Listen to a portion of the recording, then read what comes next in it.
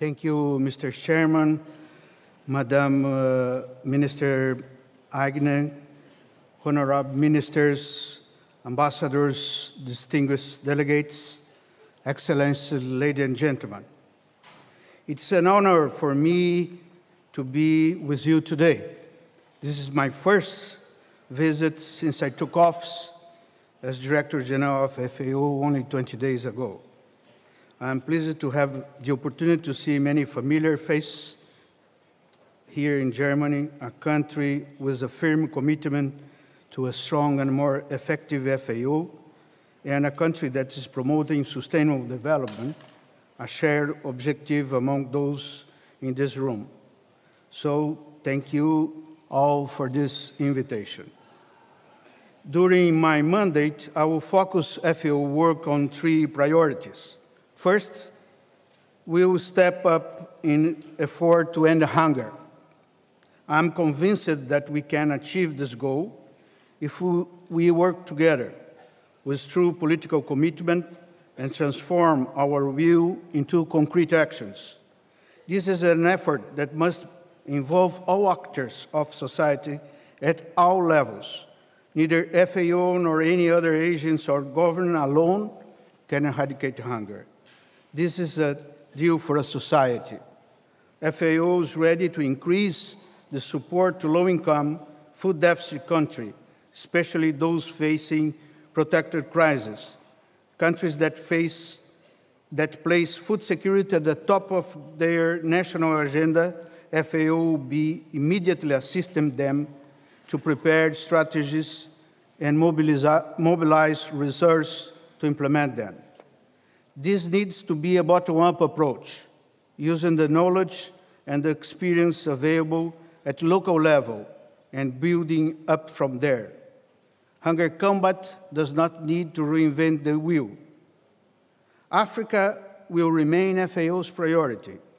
Later this month, I will attend the African Union Summit in Addis Ababa, and I also visiting Kenya and Somalia. Secondly, my priority will be support the shift on technologies, sustainable patterns of production and consumption. This is a central point in the conversation that will be held in here today.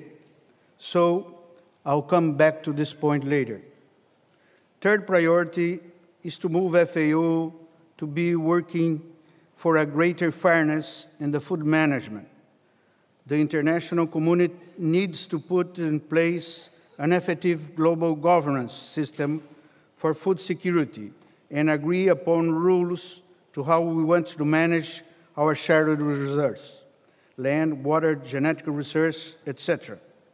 This is a necessary complement to the efforts we need to make at regional level and local levels. Until my mandate ends in June 2015, these will be the priorities you'll see FAO focusing its work. 3.5 years is a short period, so we have no time to lose. In 3.5 years, I want us to see an organization that has been able to improve its delivery, reinvent itself if it's necessary. This is a challenge time that we must confront together. I trust our capacity to do so. For instance, the upcoming Rio+20 conference provides us with a unique opportunity to advance the agendas of food security and sustainability together, especially with the added urgency of the impact of climate change. I believe that the goal of ending hunger is not incompatible with promoting sustainable agriculture. On the contrary, we need to advance together in these areas if we are to succeed in any one of them. No development will be sustainable if we leave hungry people behind. Ladies and gentlemen, I would now like to address 4 specific points. First, I would like to begin discussing the role of women. Women is key in many aspects on food security. In most cases, they are responsible for assuring that all family members have a healthy diet. This is no small task, especially when food prices rise. In this case, protein-rich products, fresh fruits, and vegetables are usually the first to go and are replaced by cheaper but less nourishing products. It's not a contradiction, so that overweight and obesity tend to increase during times of crisis. Additionally, over the years, we have lost our grandmother's expertise on how to prepare the food we eat. We have become used to buy processed food instead of producing it themselves. We need to urgently put in place food and nutrition education programs to help families eat better. Women can also play an important role in increasing food production, as shown in the last edition of FAO State of Food and Agriculture 2010, available in our website. Second point, I want to discuss how we can use and conserve our natural resources better. FAO and the Committee on World Food Security, CFS, and I just saw his president, Ms. Ambassador Yaya, that is with us here. Welcome, Ambassador. Our leading CFS and FAO are leading an important consultation to finalize the voluntary guideline on responsible governance of land, of tenure of land, fisheries, and forests next March. This is a participatory effort in which governments, civil society, organizations, and the private sector discuss the principles that we want to put in place to guarantee that our natural resources promote food security and are used in a responsible way. These guidelines provide a framework that states can use when developing their own strategy, policies, legislation, and programs on the governance of natural resources. Let me point out also that access to water will become increasingly important, and it is also an issue that needs to be looked at carefully and at international level. Through the world, lakes and rivers either set limits between countries or flow from one to another. The management of transboundary waters has become more and more conflictive in recent years. FAO has the necessary expertise to assist countries in better management of water research and improving efficiency in agricultural water uses. Third point, I would like to discuss in greater detail sustainable food production and consumption. We can feed the 7 people living in our planet today with the existing technology, and we will be able to feed the 9 billion people who live on it in 2050. The question is, how do we want to do this? I think that it's only one answer. We need to shift from our current agricultural paradigm, which is based on the intensive use of natural research and chemical inputs, to one that allows us to increase yields while using less external resource, and which is also less harmful to the environment and reduce green gas emission. If we call this green revolution, double green revolution, or whatever, what I know is that it is needed urgently.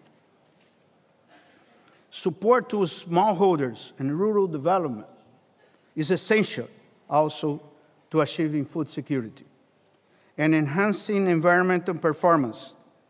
But large-scale systems can and must become more sustainable as well. These include increasing investments in innovation and agricultural research and development, and especially targeted smallholders.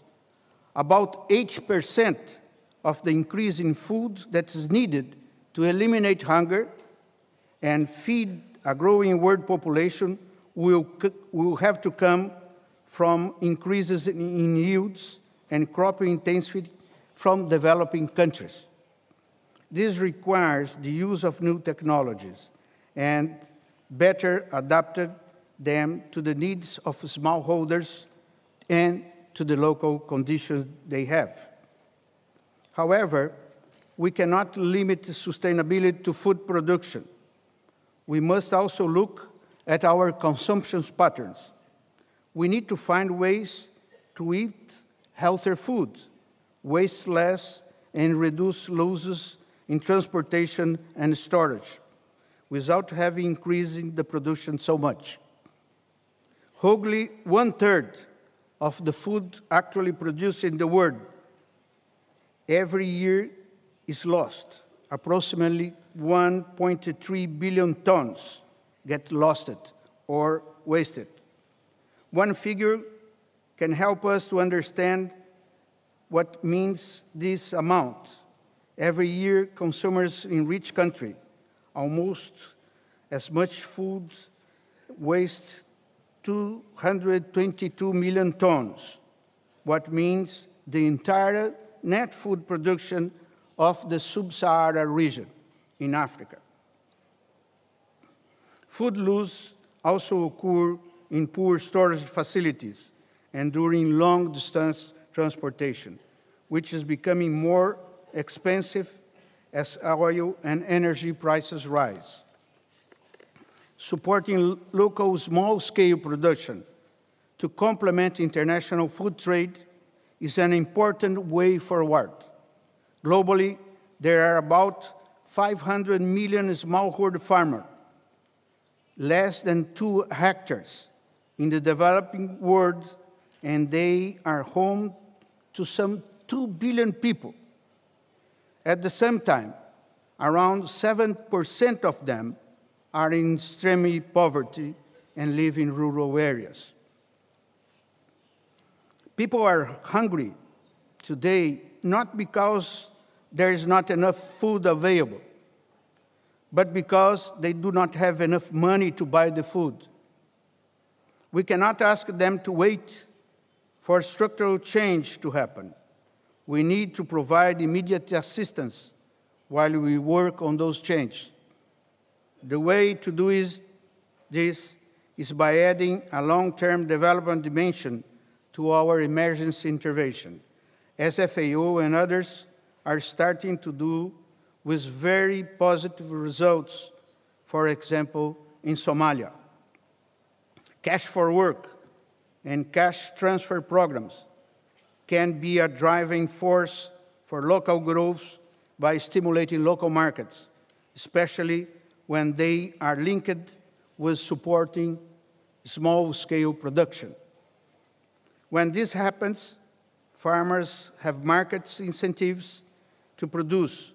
The population has money to buy locally, and therefore to buy food that's fresher, healthier, and respect cultural heritage. This produces a wide spillover effect on the economy as a whole. In rural areas where there is hunger, we usually find economically stagnant communities. This type of support with cash transfer program allow those communities to bloom. In many cases, we cannot go even further by tying local production to institutional demands, like school meals program, allowing small-scale producers to provide part of the food children need, has become law in Brazil nowadays. The cycle of planting, harvesting, and consuming is what spins the economic wheels of millions of small communities.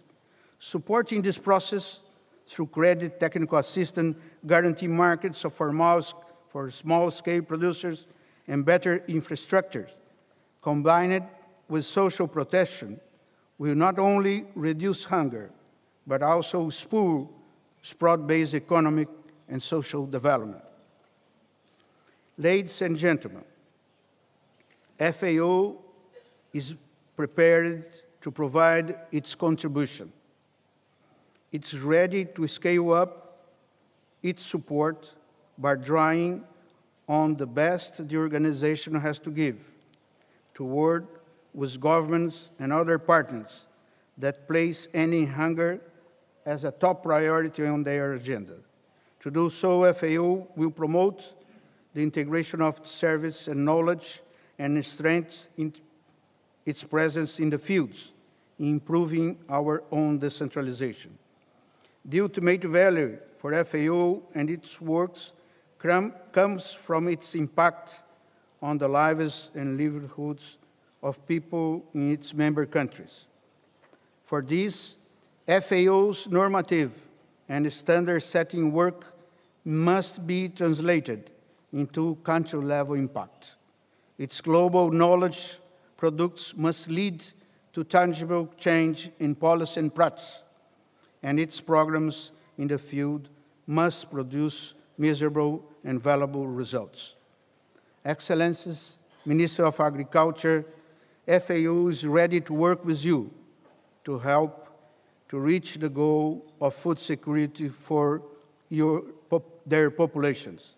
I look forward to see you in Rio +20 conference. This will be a unique opportunity to show that agriculture is not only the problem of the environment, but it could be also part of the solution for a better world. Thank you very much.